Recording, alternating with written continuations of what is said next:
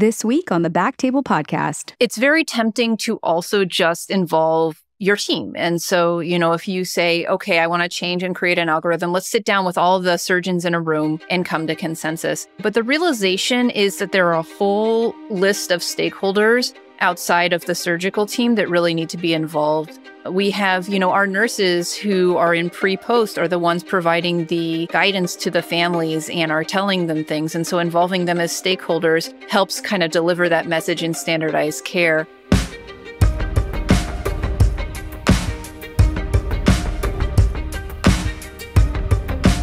Hello, everyone, and welcome to the BackTable ENT podcast, where we discuss all things ENT. We bring you the best and brightest in our field with the hope that you can take something from our show to your practice. My name is Gopi Shah. I'm a pediatric ENT, and I have two very special guests and colleagues with me today. I have Dr. Jennifer Lavin and Dr. Anthony Sheyn, and they are here to talk about developing a perioperative pathway for pediatric otolaryngology.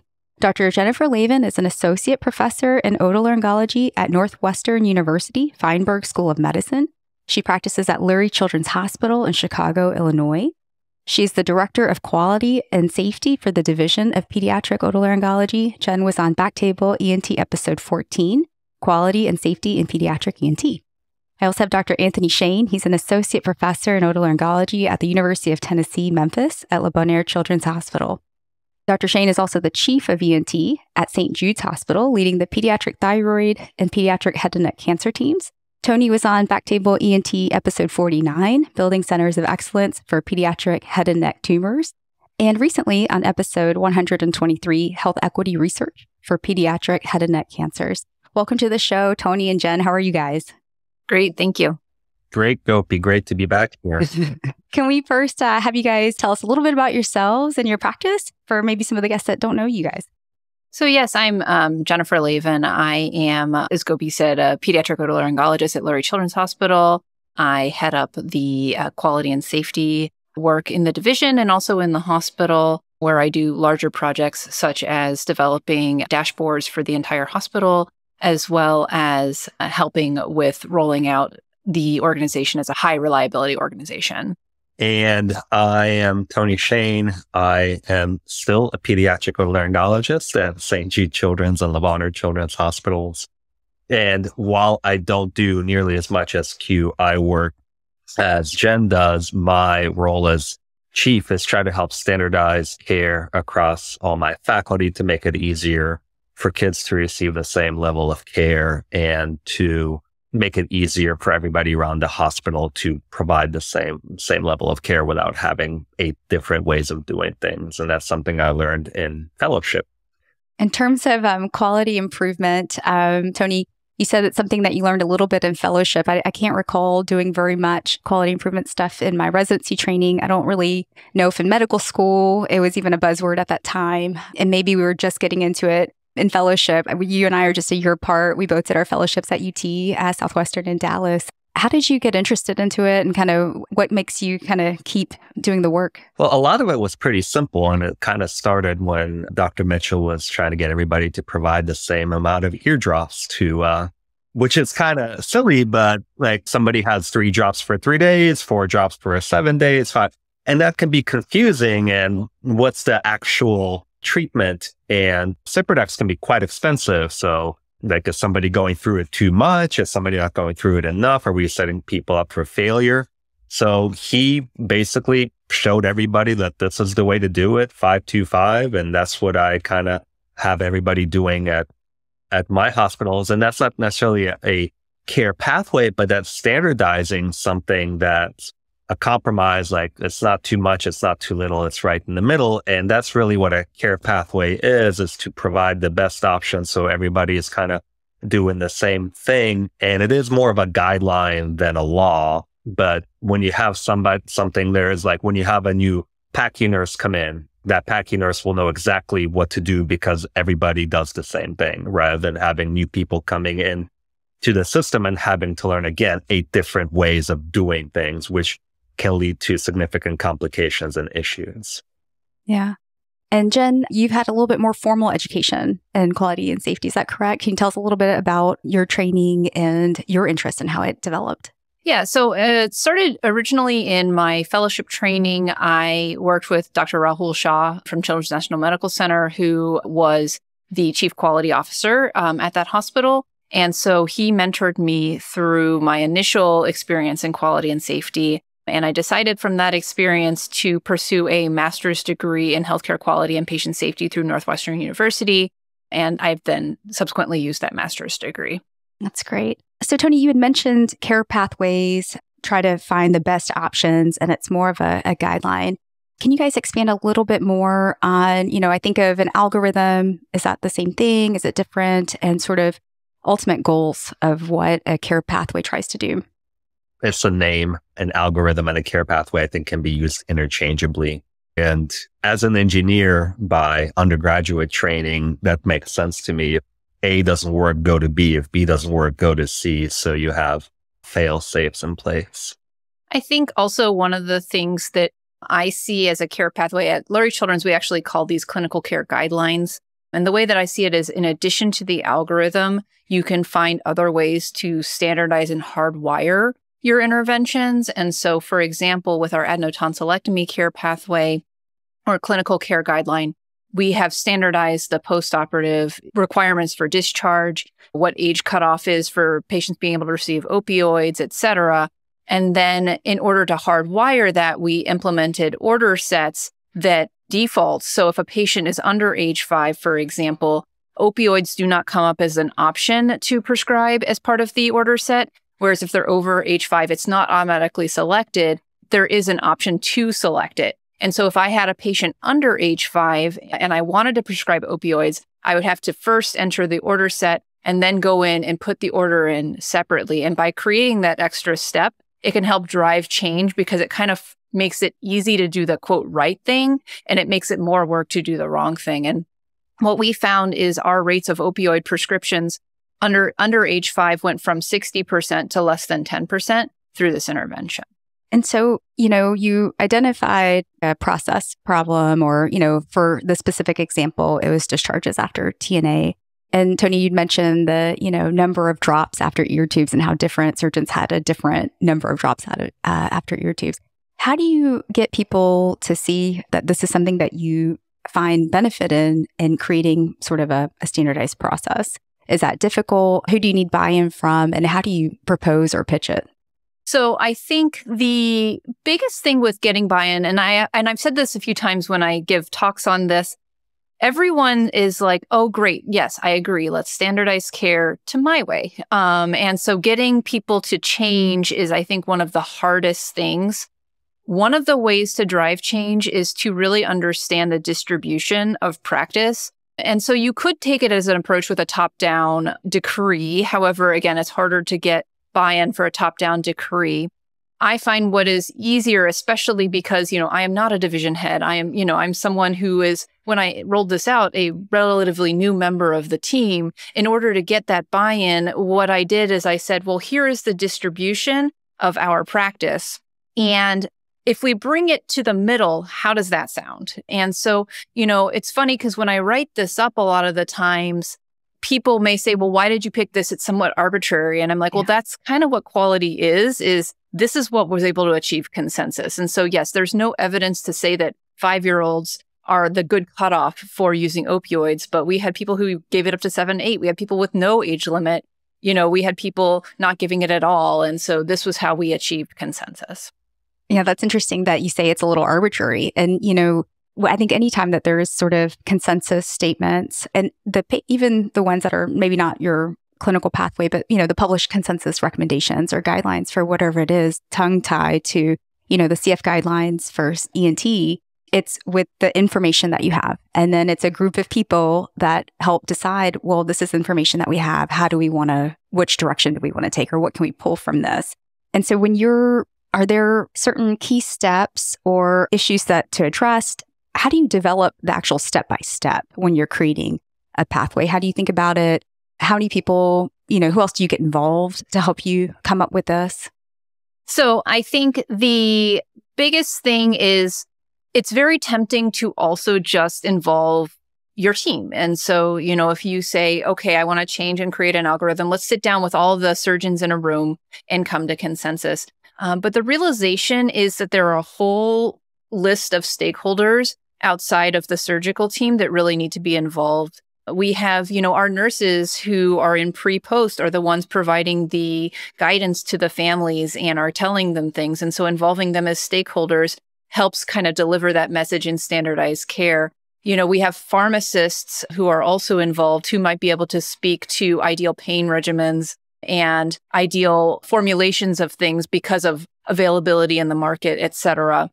We might have our clinic nurses involved because they're the ones who are fielding phone calls and saying, you know what, if you prescribe that, those patients are calling all the time or something like that. And so, you really need to think, who is everyone who comes into contact with the patient pertaining to this care and who do I need to include? We also included anesthesiologists in this because they do the intake. So we had our anesthesia nurse practitioners who do the intake on the day of surgery, as well as anesthesiologists who are providing the care intraoperatively. And when you came up with, the stakeholders involved, I love that you talk about the PACU nurse, you talk about the anesthesiologist, everybody that's sort of involved. How do you know that you have everybody involved before you roll something out? Who do you get feedback from? I think about some of the consensus statements or the guidelines that have come out from our academy or ASPO. Sometimes they'll, send it to the members and have like an open comment time where you can take a look at it and say, oh yeah, what about this? Or this is a great point. Who else do you maybe get feedback from afterwards just to double check? Is that a thing? No, I think, one of the things that we do on the front end is what we call sort of pain point interviews.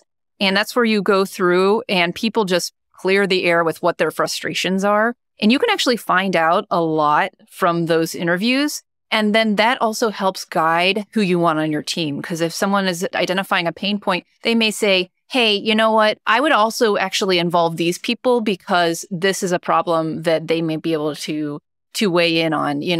I think we involve schedulers even for some of our care pathways. So administrative staff sometimes is who involved. And so I think just by going through and just saying, what is the pebble in your shoe about this process, then that helps. You also need to be pretty fluid because you don't know who everybody needs to be involved and you don't know if what you're putting out there is the best thing. So you have to be willing to change and kind of roll with the punches. I'm glad you brought that up. How often do you measure or go back and take a look? Like, hey, is this pathway working? Where do I need to flex? One of my roles as division chief is I actually go through data on a monthly basis. One is like, how many cases are we doing? What do we need to be doing better? What's to put through clinic? So I go through it monthly. That may be overkill, but that's just one of the things that I do. And then I make little changes. And then like as my own personal practice, I change something that I do every 6 months. One that forces me to keep up with the current literature. Two, keeps me interested in my job. So you just need to keep up and be willing to make changes on the fly. And when you do make adjustments, for example, we keep the kids in, PACU for 2 hours. And let's say you need to change it to 3 hours, or maybe you're keeping them in PACU for 3 hours. And you know what? Actually, most of our kids go home within 2. How do you then get everybody on the same page to make that adjustment into the pathway now that's settled in? Because once people kind of get settled in a pathway, it's kind of getting everybody to flex when appropriate. Are there challenges with that? Well, I think that's also pretty fluid, something I picked up from fellowship, because we watched our kids for 90 minutes at a minimum and 3 hours at a maximum. And if they needed to be there for longer than 3 hours, they would automatically be admitted. Now, if by like 12 hours later they were doing fine, then yeah, we would send them home. But I think having that flexibility and time points in there allows you to not really make too many changes and allows you the flexibility to decide what to do. I don't send anybody home after a tonsillectomy in under 90 minutes. And nobody goes home if they're longer there for 3 hours, because that means they need to stay longer. And I don't want them taking up that PACU bed. They need to be admitted. So it sounds like when you make the pathway, you got to give a little range so that people can kind of do what they need to within that range as well. Do you feel like when you have a pathway, can the same pathway work in different settings? Y'all are both at pretty large tertiary, quaternary care, freestanding children's hospitals.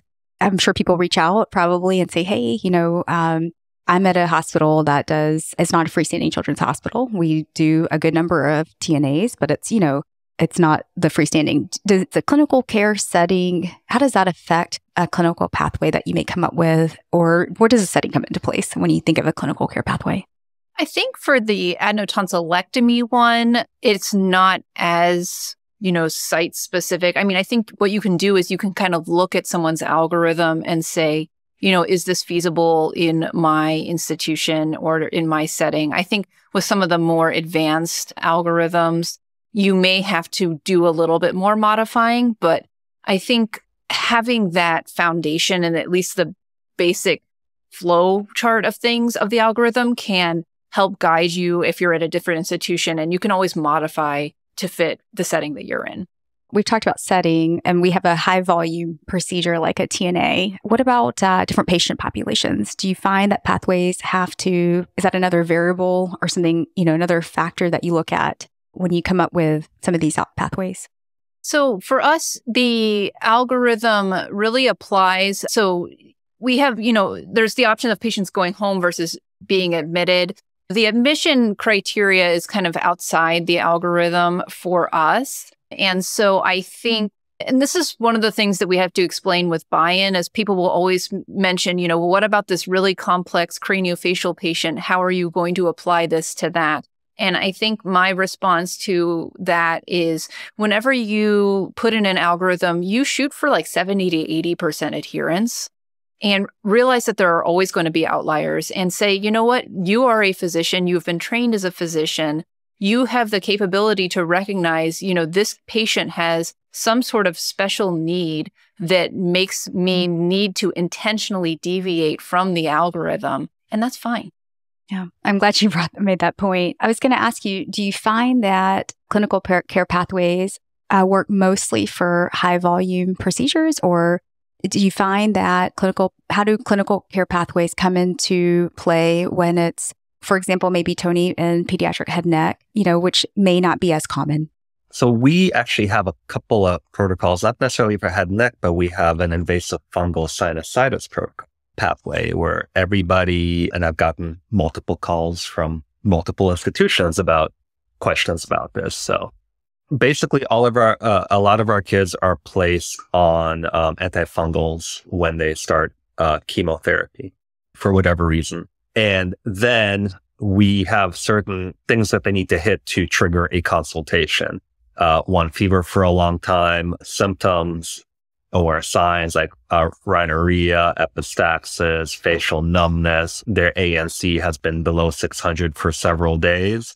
And then ENT comes in and we scope them. And then if we see something, we go to the operating room with imaging. And then we debride if we have a positive, we debride every 72 hours until we either reverse the immunosuppression, which often happens, or until we get clear negative margins, again, with not too much morbidity. And again, our survival is much, much higher than the national average. Unless these kids are on their way to passing because of their disease, they don't pass specifically due to the invasive fungal sinusitis, which I think the current mortality rate nationally is about 50% due to the disease.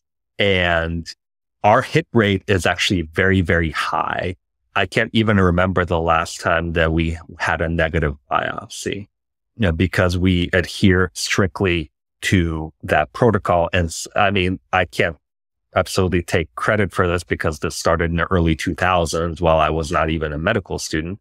And there have been, I can count on one hand how many times there has been orbital or brain involvement from invasive fungal sinusitis at our institution. And the other protocol we have is decannulation, because a lot of our head and neck patients get a trach, not because they're on the vent, but because they need it for treatment, either prophylaxis or what have you. So when a decision is made to make a trach, we get consulted a week before. The parents start getting training a week before. We do the procedure. They usually get woken up and get moved to the floor within 24 to 48 hours. They do their treatment. Once treatment is completed, they get evaluated by me or one of my partners. And then if everything looks okay, they get decannulated. And we have something called the trach train, where we give everybody a Tennesse-Memphis.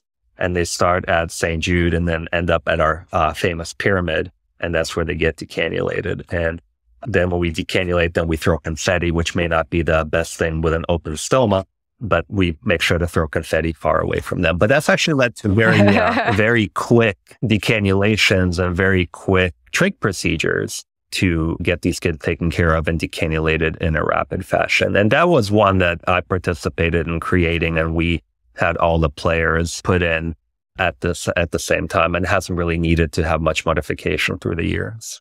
I'm glad you brought up those examples, Tony, because I think of the invasive fungal sinusitis protocol, which was very helpful, because we're not over-scoping, we're not scoping enough. And if we're going to the OR, we're not taking kids too much or getting there too late. But what I sometimes would find is that for some of these where it's not as common, you have to remember where you put the protocol, or you have to remember sort of how it went again. Any tips for keep everybody on the same page for something that may not be as common as a reminder? I don't know if that's the right. I'm going to let Jen talk about this because this was one of her initiatives as leader of the QI ASPO committee, is to create a database of these protocols where anybody in our specialty could look and follow them.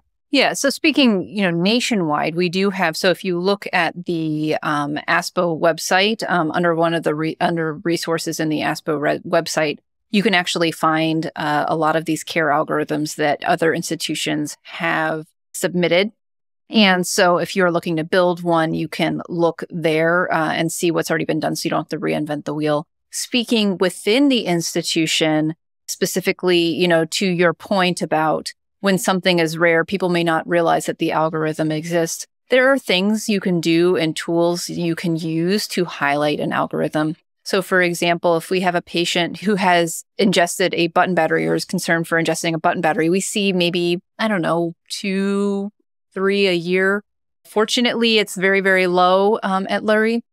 And so if a patient comes in with that and has a complaint of having swallowed a possible coin, for example, or they're swallowing some sort of foreign body, the triage nurse enters in the chief complaint, and then it actually triggers a best practice advisory, alerting the triage nurse to the fact that there is a pathway on this, as well as when a patient goes back to the room and the provider logs in, that best practice advisory is also alerting the person of the algorithm. Similarly, for our single-stage laryngotracheal reconstruction patients, we have order sets or we have alerts that say that it's on a pathway. And there's a little banner on the side that says that it's part of a pathway to highlight the fact that the pathway exists. But again, what we're doing is then leveraging our technology and working with our clinical informatics team to be able to build those alerts. Yeah, I'm glad you made that point. That's a really great point of using the technology that we have. So for example, for the IFS consult, if somebody puts it in, it pops up the guideline of when to consult ENT or whoever, it pops up. And then for you, when it comes in, when the consult comes in, perhaps that pops up. So I think that's a great point. You also mentioned the role of ASPO for our listeners. That's the American Society of Pediatric Otolaryngology. Tell me a little bit about the role of a national society when it comes to care pathways. So I think the role is multifactorial. I think that, obviously we have our clinical practice guidelines. And so we can drive showing our membership what the data suggests as the proper care for a patient. When there's not solid data, then what I see are building a repository for different pathways so people can find out what is ideal in their setting is another opportunity when that data just isn't there. And then for any listeners who are looking for some resources or who are interested in creating a care pathway or getting more information on quality and safety, what resources do you guys use or recommend? So the American College of Surgeons has some QI resources, as does ASPO. But really, when you're trying to create a care pathway, you just need to figure out it's much like product development. Figure out what the problem is and look for a solution, but don't do it by yourself. Get a group of people together who work on that problem, and you can create a pathway. And you never know, you may create something that doesn't exist and help a bunch of people around the country. Yeah, I think the only thing that I would add is do your due diligence. see what the literature shows, make sure that you're completely up to date on the literature, look at other care pathways, either through the ASPO site, or many institutions also publish their care pathways or algorithms on their own institutional site. Review those, and then again, do your pain point interviews to get consensus. Thank you both so much for coming on. Any final points that perhaps I missed or that you'd like to add to the episode?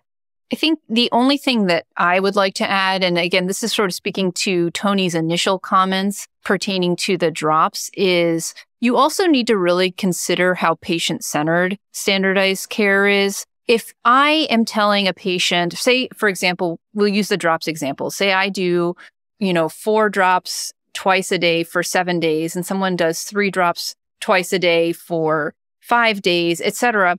My residents are working with 13 surgeons. They may not completely remember which physician does which thing. And so I might go out and talk to the family and say, I want to do 4 drops twice a day for 7 days, for example. And then there may be, the resident may write another doctor's thing because they forget that that's what I do. And then the nurse explaining the discharge instructions may forget and explain yet another thing. And you have to realize to the patient how that comes across in the optics of that. And so they may see it as, wow, everyone's telling me a different thing. No one is talking to each other. Everyone's disorganized. No one knows what they're doing. And it really comes across poorly. And so by standardizing care with all of our different prescriptions and everything, then you're ensuring that everyone is relaying a unified message. And it just seems to get everything to be gelled together better. And so when we implemented our TNA algorithm, our patient satisfaction scores went up, and specifically the score about is there good communication between doctors and nurses went up appreciably. And I'm sure that that was a big driver of it. It also makes taking call if you have a large group a lot easier because you don't have to think about what would Jen do for her patient? Then you just know that's what your group's policy is, and you just go with it. And while being patient-centric and taking care of patients is our primary goal, I think taking the stress of being on call will make us all happier, healthier, and actually more efficient clinicians. Yeah, those are both great points. I actually had one last question. When you create a pathway, is there an alert, or how do you, recommend to the clinician to know when to get off of a pathway? Maybe the clinical scenario isn't fitting the pathway anymore, or when to stick with it. Like, hey, the patient's gonna be okay. This is the pathway. Is there any built-in checkpoints like that to help a physician when they're not sure when to stay on or get off of the pathway?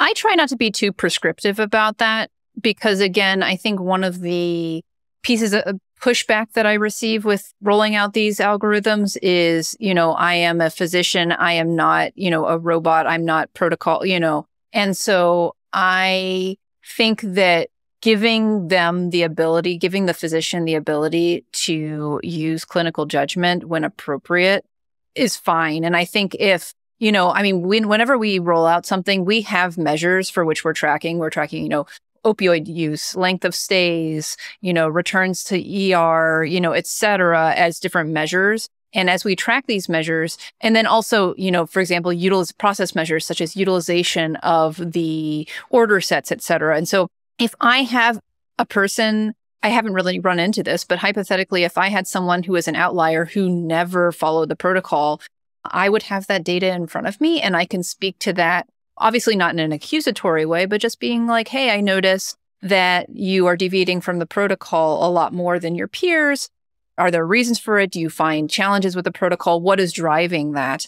And I think that that is a good way to approach it as opposed to creating an algorithm for when it's appropriate to leave the algorithm, if that makes sense. Well, thank you both so much for coming on. If any of our audience wanted to reach out to you guys, are y'all on any social media, or is there a good way to connect?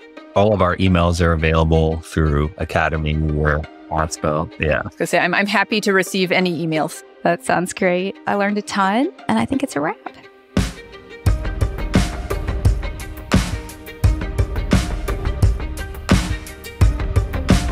Thank you so much for listening.